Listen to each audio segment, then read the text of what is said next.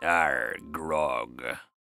Hey everyone, it's a Sideshow podcast with me, Peter Fickling, Keri and Matthew Weir. Well, we're not the most sort of sentimental of folks, but it was very sad to hear this week that Graham Blocky had died, who plays Robert Snell, of course. And I think we would always make a fuss of someone, you know, a character that we care about, an actor that we care about so much passing away. But he's particularly special to us, isn't he? He's a great character, and he was amazingly played by Graham. Yeah, that was a very sort of shocking announcement. It took me a bit by surprise, really. He hasn't been on The Archers for some time, and then people on Twitter were talking about actually it's been much longer than I'd recalled. But yeah, he and Linda, he was such a good foil to Linda. Yes.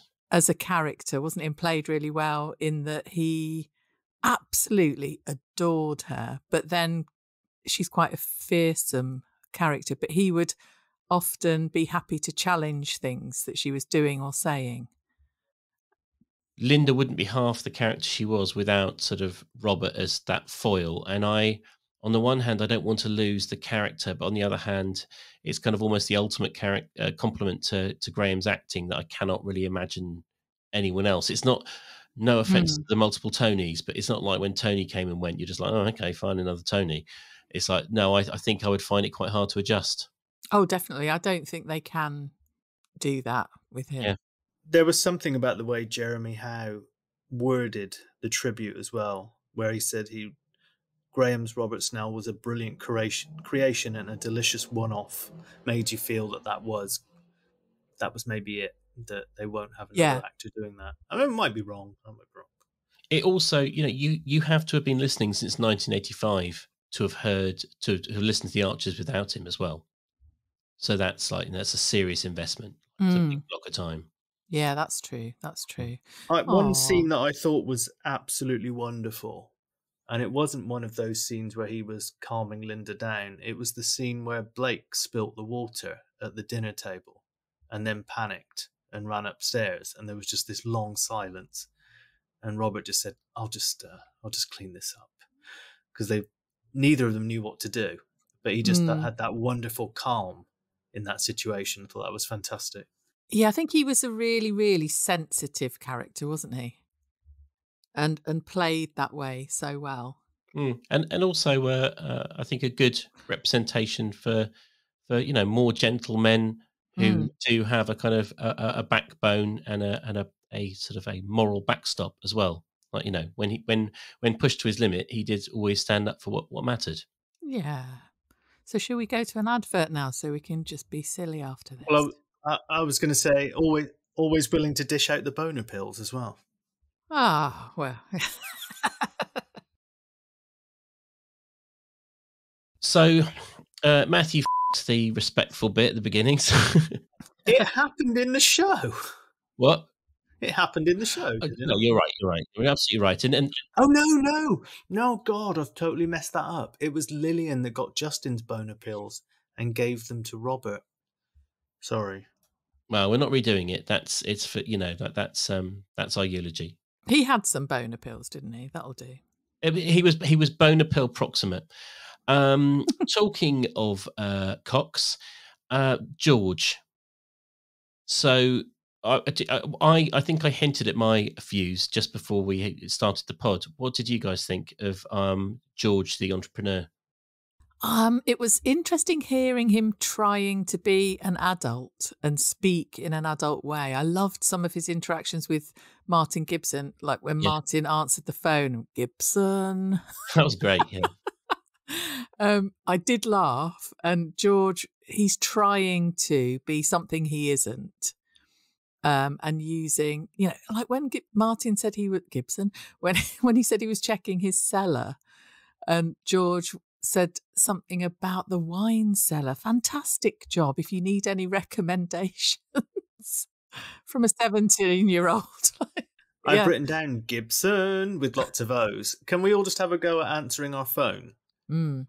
What, with our names? With your surname, the same way he answers his phone. Keri, you go first. Warbiss. Peter? Fickling. We are. I was trying to just more lean into the Gibson-ness rather than doing a kind of straight facsimile. I really like this new Martin Gibson playing around with George, like a little kind of, like a cat with a mouse.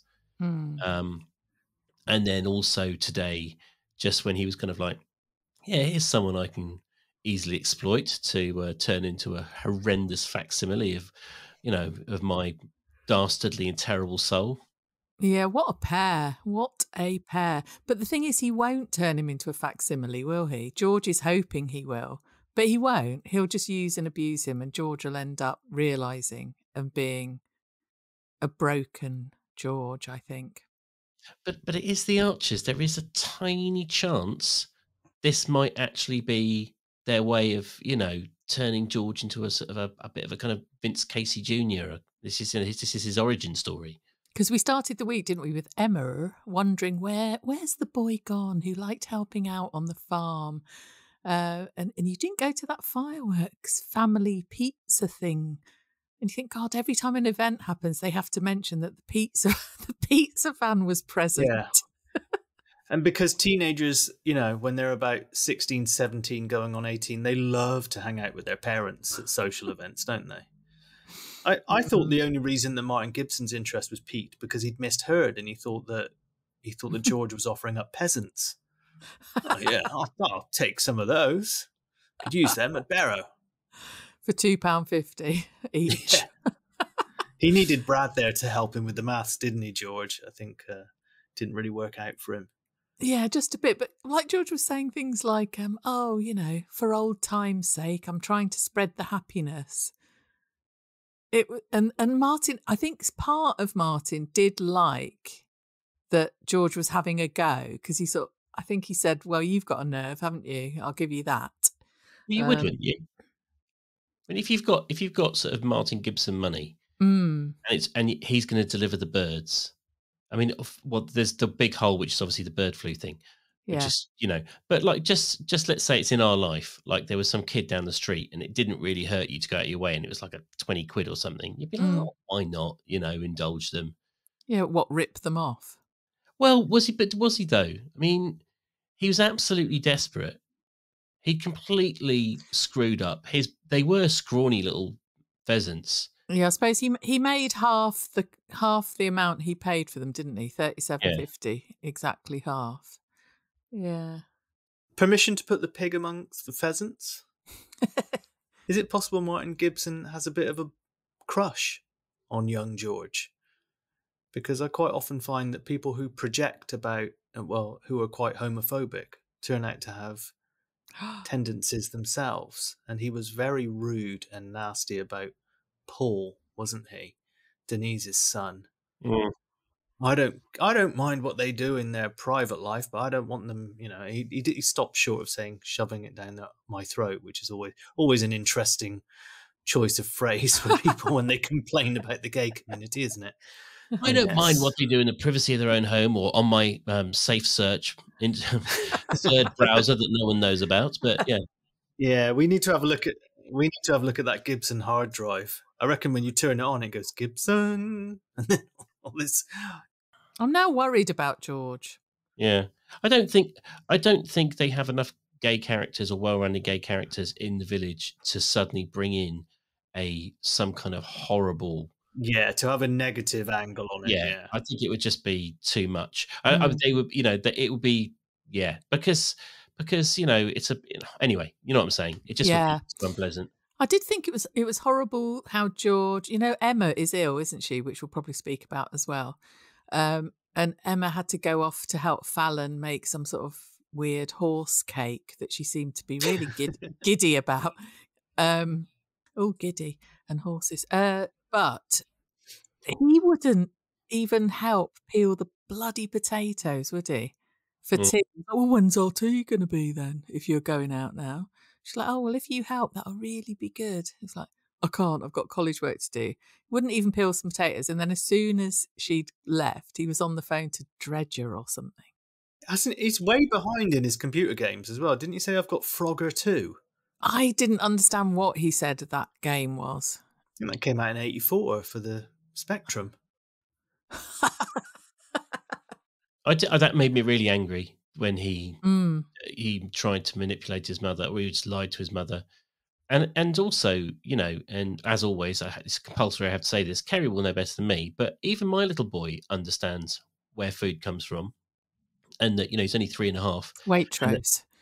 it's not Waitrose. In Lewisham, Keri, I do not need someone who votes for Caroline Lucas in Brighton trying to give the Waitrose to me, and Peter, unbelievable. Peter, have I asked you before? Is there like a restaurant takeaway called the Taste of Lewisham? Have you seen it? No, I haven't. No, I don't think so. No, I mean Someone, our world. We used to get all over the place in Mm. Southeast London, but toddler life since the lockdown, we see a very limited slice of Lewisham.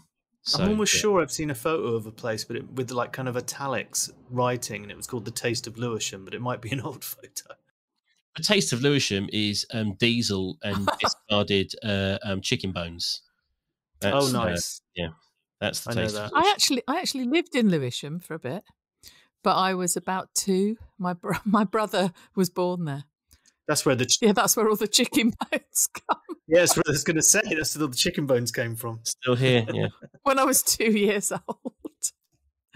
Oh dear. But wasn't it horrible that Neil, it really jars, and they're obviously doing this on purpose, but when Neil describes George as he's a good lad, he's responsible and reliable, you think, oh, he couldn't even peel some fucking potatoes for his mum.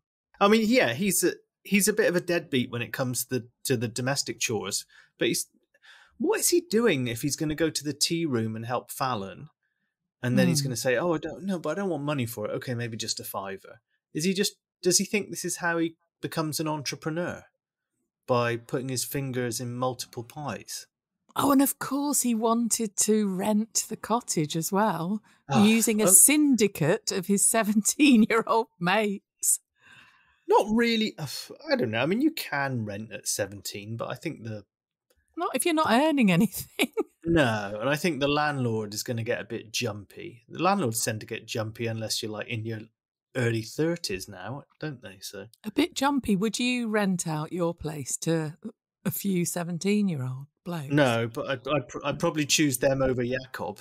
Oh, no. Would you?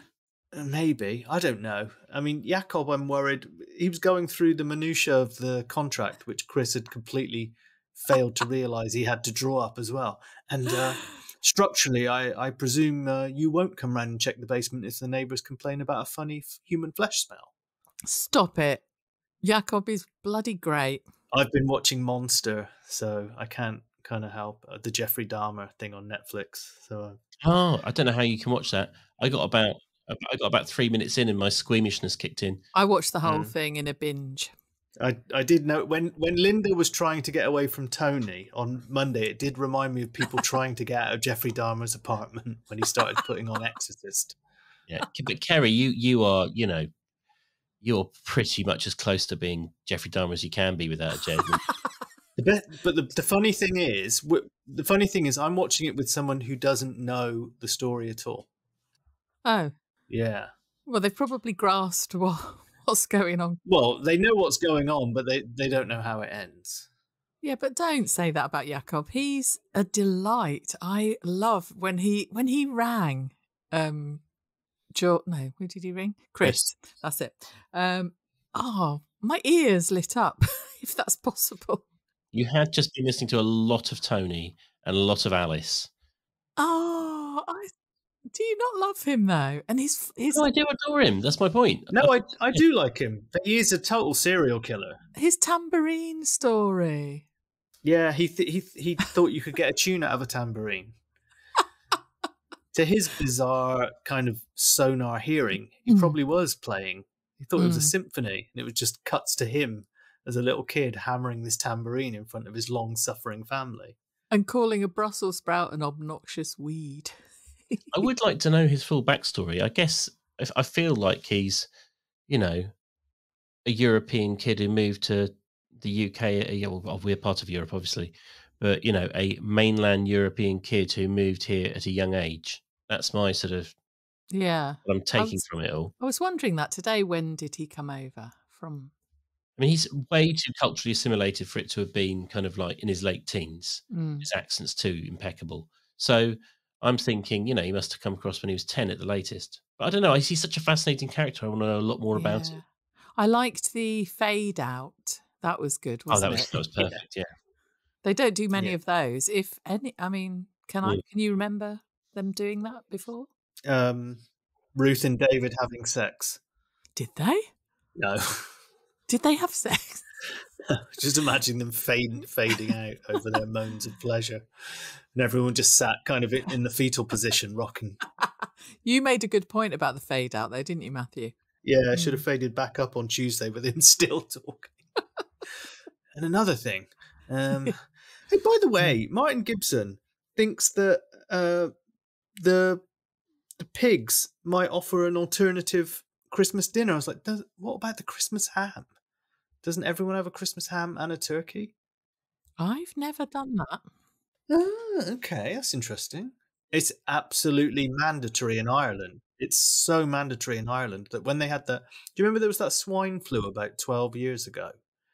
And there was massive panic in Ireland about how we're going to get the Christmas ham. And we're going to have to get it in from France, etc. Oh gosh, I can't say it's that much of a problem here in my house, to be honest. Here's a thing. Yeah. What's going to make the Warbies household panic, Keri? Well, I've got my booze coming next week to get in early for Christmas. I've also got my turkey in already as well, a frozen one. In the oven? Yeah.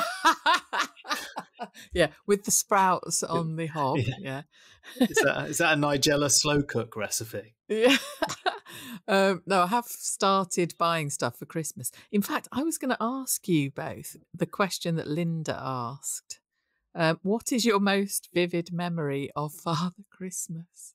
I remember going to see him in Fairfax House in Bristol, which was then demolished to create the galleries. And I've mentioned Fairfax House once before. What, immediately after your visit? Yeah, Peter, no, I wasn't responsible for the demolition. Yeah, I'm sick of that white bearded, I'm not going to swear, demolish the building. But no, the lifts, I told you, they didn't have doors. They used to just go up and go down in a loop. Yeah. That's what everyone remembers Fairfax House, like some kind of nightmarish memory. So you went and saw him in the grotto. Yeah, and I got a badge that says I saw Santa at Fairfax House somewhere. Did you go to see Santa, Peter? Not really, I don't think. Not really. We always moved around a lot. So Christmas, like my dad was in the army, and then my stepdad, his job made us move around a lot. So when one parent was moving, the other parent was moving. When one parent wasn't moving, the other parent was moving. Peter went to see Pagan Moon Lord of Christmas. Yeah, every year I'd be posted off to some kind of Burning Man style. What's it? Not Burning Man, Wicker Man. Wicker Man. Pagan ritual. But no, so for me, Christmas was going to my grandparents' house, and I always slept in the same bed.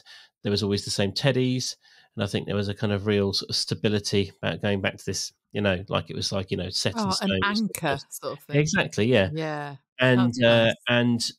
They were always incredibly generous, and there was always like a sort of also the rules were a little bit more. My parents are not strict, a lot of fun could be had at this house, big garden, all that sort of stuff. So I think it was just like a sort of like a very bougie week. That's nice. And I remember, I think like a lot of people, just watching a bunch of sozzled adults kind of slumped in chairs while you played with your Lego. Did you ever get a hand knitted jumper in a box that you thought was a train set? My grandfather, to his credit, he bought me the present. This is where Matthew can get one back on me for all of my big track piss taking, where I painted him as some little Lord Fauntleroy. My grandfather got me the Lego train set. Oh my days! Yes, no recession in that house. No, not that year. Yeah, and anyway, so what happened was they gave me the power unit and said the rest will, we'll give you the rest next year. Ah. What? As a joke. Oh, for Wind me God's up. sake. I thought that was actually the truth then. No. But the thing is that I was things have changed, obviously, but I think I was such a lovely little boy that I kind of like put on this kind of enormous Oscar-winning pantomime of gratitude, like, oh, wow, and was kind of there, kind of twiddling the knob. And Oh, Pete. but I think, so I did get jumpered with that. But then they brought out the train set immediately. And then Oh. and but unlike Tony, this is probably the first time I've mentioned it since. So Yeah. I like the way Jim just cut straight to the chase in the pub and was just like, did you ever get asked for Father Christmas for a guitar, Tony? For fuck's sake, that's what she's been getting at for the last 5 episodes. Hallelujah. Although I quite enjoyed Linda asking those silly questions, which that's unlike me, really. I normally hate these silly things. I quite enjoyed Linda doing that. Keri, very quickly, was there a Christmas where you were desperately hoping for a full kind of Iberian jamon, and instead there was a Latvian folk dancing outfit with kind of wooden shoes, dancing shoes or something?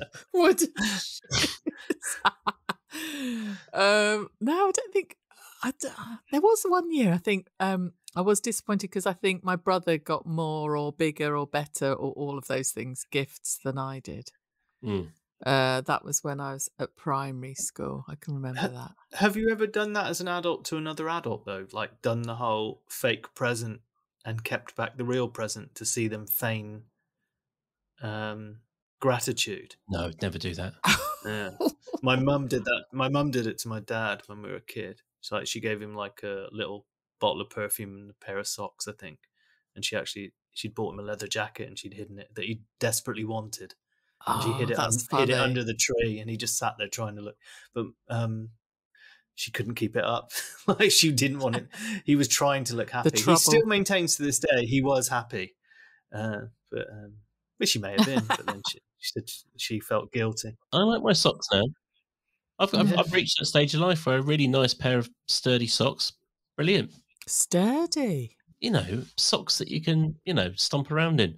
Then it's get holes every 5 minutes. Hey, I bought some alpaca socks the other day. Made from alpaca wool. I demand an apology for the Waitrose comment. Alpaca socks, living in Brighton. It's the most I've spent on socks ever in my entire life. I bought Mimi a pair and myself a pair because we've got no fucking boiler and we're cold. I'm going to try and find because I'll be able to isolate the sound. I'm going to see if I can clip in now the indignant sound of me jabbing my table with my pencil while I was saying that. Oh, I can sense it. Don't worry. But yeah, it's week 9 of no boiler next week. So, I think we deserve some bloody socks. Okay, if you are allowed nice socks. Yeah, thank you. Were they 2 shades of green? I left you an audio about that, didn't I, Keri? I came home and I was like, I had one of those moments where I was listening to the Archers and I just started laughing and couldn't stop. It was the bit where Tony said, and it was 2 shades of green because they'd knitted it from he said Granny had knitted it or something. Yeah. And 2 different types of wool. They tried to tell me it was camouflage. I'd lost heart by then. By the way, just to confirm my status as the kind of curmudgeonly old miserablest on this pod. Yeah. These 2 wits are like teenagers. They leave those voice messages on WhatsApp. Absolutely nightmarish. I'm not a fan of the voice messages, but I listen. I'm trying to get down with the kids, or down with what are you now, Keri? 56-year-old? Yeah, I'm 57. Hey, just leaving a voicemail for Peter, the miserable bastard, on the Cider Shed WhatsApp group. Peter, please leave us a couple of voices in the next few days. Voices? Yeah. What are you, Rylan or something? Voices? I like that term. Well, so Peter, are you saying it's something that culturally you're not? But see, the thing is, in Brazil, everyone leaves voice notes. Well, I used to call them audios. Apparently, when you come to Europe, everyone calls them voice notes. In Brazil, you do it because time is at a premium and you do not want your phone out in the street. Oh, God. So that's why you do it. That's why they're so depressing. popular in Brazil. No, but that's true. Yeah, That's a yeah, fact. I'm sure. But the thing is, when instead of typing at length, just bloody spit into the microphone. Yeah, It's but much better. it doesn't seem to be a thing in Ireland and the UK that much. But when you cross over to the continent, it's very common. And yeah, I had a friend who lives in Italy who was interviewing for a job back in Ireland, and the guy sent instructions on how to leave a voice note in WhatsApp. And she's like, "Yeah, I know, I do it all the time." Oh, And so it's not that commonplace. give it a go, Peter. They'll be absolute gold. We often review media. Oh yeah, we jointly review media, just ping-ponging voices to each other about. Yeah, I've been cut out of the loop now. I live a very lonely life. Yeah, you won't join in that though, will you? Well, no, I'm very grateful. Yeah, exactly. There's only so many times Keri and I can watch Highlander. Oh dear. So, yeah. how do we segue? So, controversial use of technology. Tony's trains. Oh, solar. Controversial technology. There you go. There was something in there, wasn't there? Yes. So, Ruth and David are fucking idiots. Yep. Ben is a fucking idiot. Yeah. I'm gonna get all my out in one. It's a fucking. Oh my god, that's a whole separate section. But so let's start with Ben. I've had enough now. Just grow a pair, and I don't mean that in some kind of sad, kind of alpha male way. I just mean, like, we all understand, it's too much. He's wet. He's pathetic. He's such a fucking victim, isn't he? So dreadful. Oh, it's my fault. It's my mess. Good grief, 40 grand. I'll give up my college course and go and get a job, and most of my earnings will pay back the loan. What's he going to be doing as a job? I mean, I joked on Twitter that he could then join Rory as a gigolo and earn it before Christmas. Yeah, but I put that out through our Twitter as well. Pip, Josh, and Ben are all single. Sign up to Rory's Shagathon. Oh my god! And David and Ruth can do it, and so can Jill and Leonard. Leonard and Jill can do an OnlyFans, and people can watch in that new room. Yeah. David and Ruth, I don't know what they'd do. They don't like each other enough to have sex anymore, do they? How much would you pay to have sex with someone at Brookfield, and who would it be? What would be your absolute ceiling? I don't think you'd have to break a tenner for me. The rotating cow brush. I'd position it very carefully. And you'd cover the electricity. It wouldn't take long. Don't worry. We'll face in opposite directions, and we'll get value for money, 2 for 1 there. I'll be with you. I've always quite fancied. David always says that he needs to get up and service the pulsators. That always sounds quite good to me. You literally just said, I've always quite fancied David. If you can edit that, Peter. No problem. Consider it done. Thank you. Tick.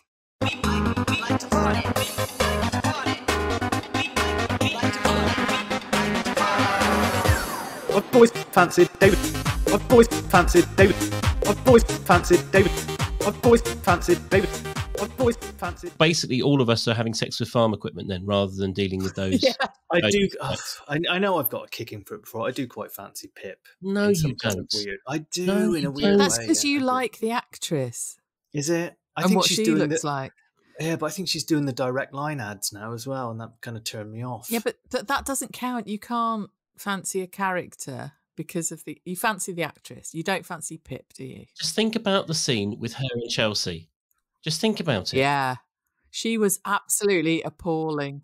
Well, all right, then let's focus on the positive. Chelsea has been an absolute boss, to the point where even she said what you guys have said as well, that she was like, well, why is Ben being such a drip?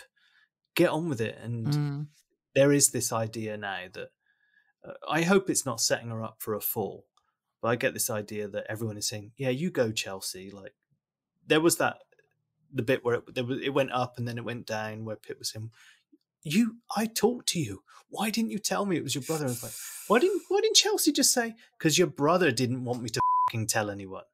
He didn't want your mum and dad to find out. Of course I'm not going to tell you, Pip. It was so heinous, that, wasn't it? That Pip is attacking a young girl. Is she 17? I can never remember the ages of people. Yeah, although she could be any age, she could be 60. It would still be absolutely appalling. But very young, vulnerable, just been through quite a sort of traumatic personal experience, and she decides, I'll go to her workplace. I know it was to see Elizabeth. It wasn't. She didn't go there with the intention of doing this. But then really verbally laid into her about the failings of her own brother, essentially. It's the entitlement. She knows that this young woman is trapped at work, will basically have to risk, censure or being Yeah. reprimanded, or have to face her kind of really odious rant. And even though later she apologized and was all kind of like, all the, "Oh, he's my little brother," or whatever excuses she was using. Mm. It's just very, very distasteful. And I developed do you know what? In the past, my dislike of Pip has always been a bit sort of theatrical or kind of like pantomime. I've never really. You've won awards for being an actor, haven't you, Peter? I have won an award for being an actor. Thank you very much for remembering, Keri. Yes. And now it's getting there. I really do dislike her. She's up there as one of the characters I genuinely cannot stand. And when she's on air, I feel a little bit down. What a household, eh? Brookfield. Oh, dear, oh dear. I mean, but Vince's behaviour has been absolutely appalling, but their reaction to it hasn't been much better. Although, sorry to go dart off on another sort of tangent, it has been a complicated week. But like Elizabeth just trotting up like nothing's happened and being like, "Oh well, my Vince, you wouldn't know what he's like at home. He's totally different." It's like, fuck off, Elizabeth. He feels things deeply. Yeah. She's talking about last week's episode. I'm glad you brought that up here, because it's quite a contrast to last week when she said, "How dare you go round to Ben's house and raise your voice and threaten him?" And what was he thinking, confronting him in the bull? And then he's like, "Oh, and he's going to financially ruin David." And she's like, "Oh, well, I mean." Why didn't she step in? I don't understand. Yeah, it wasn't consistent, was it? But the thing is, she is, to give her due, she is saying he is acting like a spoilt brat, I think were the words she used. And I'm not really excusing her, but it's on her radar. And what she's hoping is that he, as usual, realises that was a bad thing to do. It was interesting how she said, "Oh, often he then backs down." And I thought, oh, often, that's not very healthy, is it? He's often like flaring up like this and is then backing down. Awful. Do you remember a while ago when he was secretly buying a present for Elizabeth, and she called him and he was waiting to pull out of a junction, and he got road rage with the guy? Yeah. Is this all leading up to? Yeah. Do you know what it reminds me of? When they used to leave little nuggets for Philip Moss and his temper. I feel like we're going to find out something about Vince down the line. I've got a solution to all of our problems. Brookfield give the slave master Ben in return for the cost of the roof. Brookfield keeps it solar. We get rid of Ben. Vince makes a tidy profit. Lovely. I reckon they sell the land near Hollow Tree to a mystery buyer, and it turns out to be Vince, and he builds like a massive department store called Unearthed.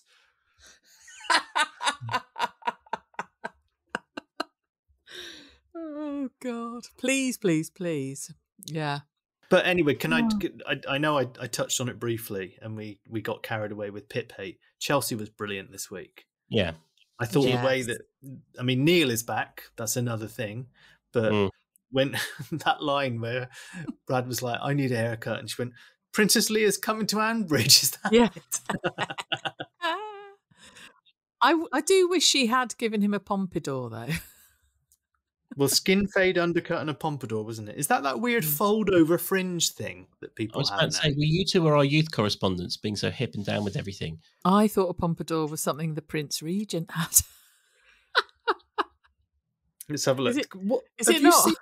Have you seen that strange haircut that the youth have right now? The men, the boys, where it's kind of like they've folded their fringe back over on itself. Oh, do some footballers have it? Yes.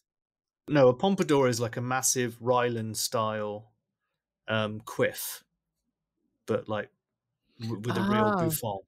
What, like Morrissey or? Yeah. It's such a sort of old-fashioned word, though. It looks like a whale has beached on your head. I mean, in the female form, yeah, it's almost up there with the beehive in the female form. Ah, right. Yeah, I'm now looking at the pompadour. I do love a quiff on a man, though. Well, I'm thinking of doing a new haircut. I'm thinking of going for a kind of now that I've got so much grey hair, I was thinking of trying to go for Newcastle era Ginola, like big flowing grey locks Oh, yeah. to go with my new life down by the coast. Do it. Yeah. So Did you have long hair in the past? when I was a teenager, I had long hair, but my hair gets quite curly. So even though if I pulled it straight, it would go down kind of to my rib cage, so, to my kind of just collarbone.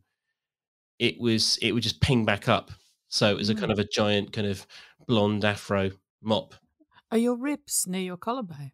Yeah, I've got all of my bones, live in a kind of inch wide halo just below my neck. It's like a ruff of just near bones. your armpits. It's just like a ruff of bones, and then everything else hangs below it's like jellyfish tentacles. Do you not remember, Keri? We did meet. I have met you. You were wearing a coat. I don't know. Yeah, well, okay. If you pulled the coat apart, that's what you would have seen. Just this kind of mess of kind of like sagging flesh just hanging down from kind of levitating corona of bone. Oh, God. Speaking of corona, I got COVID that time that I met you. But Yeah, anyway. well, you're welcome.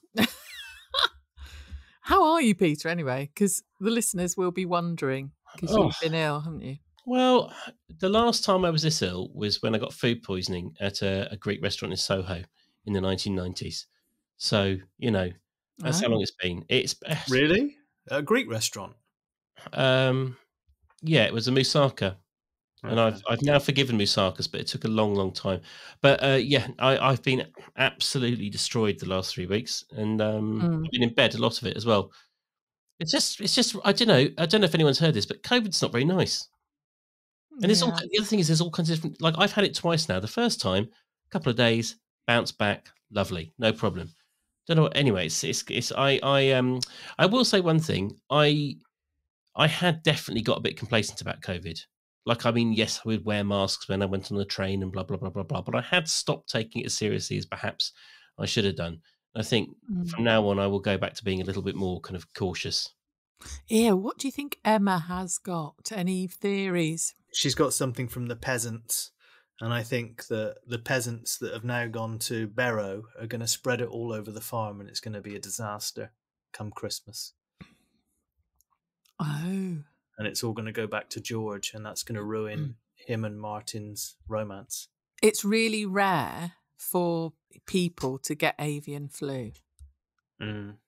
Very rare. I looked it up the other day, and there was like one case years ago, and it was someone who practically had birds in their home and outside of their home and spent loads of time with them. So I don't know if it's going to be that. I mean, maybe it is. They're finally doing COVID after all this time. And maybe they're doing exactly what I just said, which is to sort of say it's not the kind of cakewalk that is being made out to be in the press. I really think they should. Yeah, I mean, thankfully George hasn't asked his dad yet. What do you think's wrong with Emma? No sepsis. It's sepsis. Call 17 ambulances. Which will take about half a day to get to you at this current time in our country. Oh my God, yeah. Yeah. That's depressing. How's everything going over there, all right? I'll be over in a month. Yeah, you've just reminded me. I looked up today a triangulation of Frome, because I couldn't remember where you're going to visit your parents, but you've mentioned Frome a lot. So I did that. I thought that's probably quite near. Catford and Brighton. And I've come up with the place where we're going to meet on the 19th of December, which is in the middle of the triangle, Basingstoke. Oh, the glamour. Oh, Jesus Christ. Have you ever been to Basingstoke? There is a Travelodge there. It's about £56 for a double room for one adult. You're going to bring Matthew's big plate? Or then I noticed Winchester's quite nearby, which sounds a bit nicer. Have you seen Raiders of the Lost Ark, where they realise they're digging in the wrong place because they've got the wrong sun needle thing? I'm going to go nowhere near Frome, Keri. Frome's in bloody Somerset. I'm going to be in Gloucestershire. Well, that's sort of that way, isn't it? Well, my cat lives in Frome, and I'll be visiting my cat at some point. There you go. I'm going to be in Stroud, pretty much. Okay. Well, I'm sure Basingstoke or Winchester is still the triangulation middle point. Oh God, it might be Swindon. Should we do an advert and then have we got to talk about Alice? Yeah, I suppose so. A little tiny bit. You reckon? It was quite boring, Well, wasn't we it? managed to get through all of last week without talking about the abortion. I quite liked that we didn't touch on that, though. No, I agree too, because it's an abortion. Yeah, lots of those happen. And actually, on that note, I reckon Jill is going to be, because Ben's really like, is Gran here, wherever he goes. And then at the end of tonight's episode was wanting to speak to her again, or wanting to seek her approval. I reckon she'll be fine. Just in case people thought we were being deliberately edgy, we didn't consciously omit it, did we? It was only afterwards in the WhatsApp when we re-listened, we were like, oh, we didn't mention Chelsea going into the hospital at all. Exactly, but I do think that's in a way a positive thing, because it's something that is quite not run of the mill. I'm not underplaying it, but it didn't occur to us as it being necessary to go there in any great length or at all. No, but brilliantly acted. We have Yes. to say, like, when her fear and everything, I thought that was really good, and her and Tracy was fantastic. But yeah. We just didn't. We had a lot of other things we wanted to talk about. So, guys, next April I will be on 3 years of not drinking. So, well done me, blah blah blah.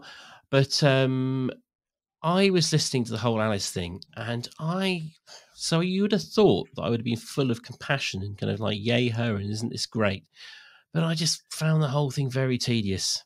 I've thought we were all past that. I haven't, even after this long gap, I'm still not over the kind of relentlessness of the Alice and her alcoholism plotline. But to be fair, Peter, you weren't an alcoholic. Well, there's a reason why I haven't had a drink in 3 years. Yeah, I know. But did you ever try to kiss a copper in a lay-by? That's not a booze-dependent decision for me, Matthew. These are, you're comparing oranges to apples. But regardless of where I sit or Alice sits on the sliding scale of alcoholism, I was surprised by how little empathy I felt, and maybe that's nothing to do with my 3 years away from drinking. I just wasn't really very excited by it. I don't understand the purpose of it really, unless it was to show Chris being supportive and there's something about their dynamic shifting. Because yes, okay, she's well enough to go and do her speaking at this clinic that she was at, and then have a slight wobble because of the smell of carrots, and think, oh, I can't do this. I was expecting Jacob to appear and go, oh, the thing with Brussels sprouts, Alice. Obnoxious weed. But I did think, oh, why are they doing this? Why are they doing this? It felt a bit weird, this other patient coming up, Sally, going, hello, I somehow trust you with my whole diary, having met you for 5 minutes. Something about them, they sort of connected, didn't they? And they saw something about themselves in each other at different stages of things. And she was glad to see that Alice had gone through this. Whether she has completely or not is yet to be seen. But I didn't really understand why they were doing this. Did you? I'm going to cut to the end and then we can work back. There was, like you said, Keri, there was that bit at the end, I don't know if you noticed, Peter, where Alice said to Chris, can we go home now? And I was like, oh, is this them getting back together? Yeah. Or is it the beginnings of it? I was like, is Eddie still running that book? Maybe the bets are still active. Isn't it a bit Bouncer's dream? The whole, it's like all of this sort of 2 years of torture has been for absolutely nothing if they just go back and it's happy families. Did you notice as well that Alice a couple of times, or more than 2 times actually, but about 2 different situations, was saying to Chris, come on, don't let them walk all over you. You've got, this is your thing. It was to do with Jacob coming round later. And what was the other situation? Can't remember. But anyway, the couple that were coming to view the cottage first. That's it. Yeah. And there was some weird dynamic there where she was very critical of him not sticking up for himself. Well, he hadn't even cleared it with Brian and Jenny Yeah. about renting it out. Well, they But she was downplaying that, wasn't she? Alice was like, oh, he yeah, won't mind. God, we haven't even yeah. spoken about Brian. That was a Well, highlight. He's alive. And his name was mentioned briefly. yeah, but he's alive and he's on a health kick. And Yeah. Jenny is joining him in that. Oh God, Keri's about to climb on the rotary cow cleaning machine. I bet he's miserable as though. They were saying how much he was enjoying it. Mm. Well, no, not enjoying. They were saying how obsessed they were with it. I don't think he's doing Kate's sun salutations or anything like that. I think he's probably just because he tried that briefly, didn't he? Doing a bit of yoga stretching. But whether That he's was a lovely scene, actually, wasn't it? When he was like, Yeah. I really respect what you do, Kate, and I can really see how professional you are, but it ain't for me. Wasn't that where they slipped in Vitus Gerolitis? Oh, Keri's shame, Keri's ultimate shame. Yeah, he turned out he was Lithuanian American and not Latvian at all. Hey, Yeah. so Alice scrapped. She binned her original speech, which apparently she'd been going over and over and over in the car with Chris, and did a bit of improv at the speech. I don't know. I was kind of whilst clutching the diary. yeah. I thought she would get up and go, "What's the deal with Jaeger bombs, huh?" just total silence in the room. It was a bit odd. Do you want Alice and Chris to get back together? No. No. No, I don't think I do. But just for the sake of the fact that they would probably just exist in one episode together and we can get them both out of the way, I do. Well, yeah. I mean, Martha's going to come on mic at some point, so we're all going to have to deal with that. And then disappear for 7 years and then come back and then change their personality completely. I mean, are we still going to be listening to the Archers by then? That's the question. Have we got it in us? I'll be recording the Cider Shed pod on my own, just talking into the void. Yeah, I'll be dead. This is the thing, Keri. I was thinking this today. I was saying to Charlotte, like, all I've got to do is just live another 10 years, so at least Cyrus remembers me. That's pretty much my only ambition in life now. But if people want to talk to us about Alice, Chris, your absolute love of Brian, any of the normal nonsense, Keri, where do they go? Come along to @theCiderShed pod on Twitter, where you'll have such larks and frolics and hilarious fun. We had 2 new 5-star reviews as well, lads, that I shared with you, didn't I, earlier today? Yeah, one of them made me feel really guilty. Oh. Well, it was kind of like, if it wasn't for the Cider Shed, I would probably stop listening to the Archers. I was like, what have we done to this poor bastard? Oh, no. That's good. Oh shit! Should we stop? Exactly. We're kind of, we're dealing enablers. Exactly. Thank you. That's exactly the right word. Oh God. Yeah. So thank you, Jenny W. Dog. Funny, irreverent, and sarcastic. That was the first opener of her review. And Tarian002. Yeah, that was the one. I can honestly say I would have given up listening to the madness of Ambridge if it wasn't for the sanity of the Cider Shed. Oh dear. Oh, she's looking forward to my perfecting a Walter Gabriel impersonation. Oh my God. I'll get practicing for you, Tarian. Tarian sounds like it could be a kind of Latvian or Lithuanian name. But anyway. Maybe that's me being very ignorant. Keri, does that sound at all plausible? No. No, all right, there you go. Okay, my ignorance. So, Matthew, Facebook, Instagram, all of that stuff. We've got an Instagram @theCiderShed pod. Come and follow us there. I post very silly stories and songs. Madonna came up this week. Managed to wedge in Lucky Star, which is probably one of my favourite Madonna songs of all time. We've got a Facebook page called the Cider Shed Podcast. Kenny Higgs got in touch on there to say he was in the woods chopping logs when he heard me say moonshiting, and he laughed so loud that a squirrel fell out of a tree. Not sure. He said that definitely happened, but not sure if it's true or not. And have we got a Mastodon account yet? I have to make one. No. Oh, I mean, I've been threatening to give up Twitter, personally, not for Archer stuff. I mean, I've got a Mastodon account. I haven't done anything with it. I've got it. I mean, I don't want to give up Twitter, but I'm because of getting a bit desperate because I'm going to cling to the wreckage of Twitter until it's... Yeah, I think maybe I might do the same thing, but like just the uptick in unpleasantness has been noticeable. Yeah, I've noticed my latest. If I scroll down through top now, particularly with the American elections, it's just sending me like pro-Republican stuff and not the latest top stuff. Pro-Republican, pro-conservative stuff, yeah. Yeah. I mean, I just keep waiting to see if Lauren Boebert has lost her seat. That's what I've been doing.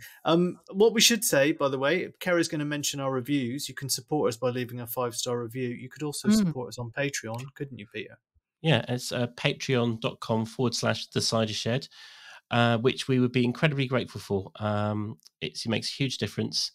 And actually, we're saving up all our Patreon money for a big Christmas blowout. So in Basingstoke. In Basingstoke, yes. So I will be distributing the funds come Christmas. So it would be very much appreciated if anyone has. I've got an image of myself walking up the dual carriageway singing Goldfinger right now. Oh dear. Hey, football news. Any of that? Oh God. Fantasy Football League. Yeah. If you have a team with a lot of Chelsea players in, how's that working, Matthew? I don't have a lot of Chelsea players because I'm not stupid. Right. You support them though, so you are. Oh, enjoy your time in the sun, Keri. It won't fucking last. You're all going to break legs in the World Cup and come back. Keri, you've had quite the week, haven't you? You've been. Oh yes. You've beaten Chelsea at home with one team, and then you smashed them up with the other one. It's been a beautiful couple of weeks for my Arsenal, Brighton, Leeds, Tribeca. No, I mean, that Brighton result against Chelsea, that was clearly part of the deal for Potter going to Chelsea. Just let us win. Oh, Matthew. Julie Fremantle is in first place.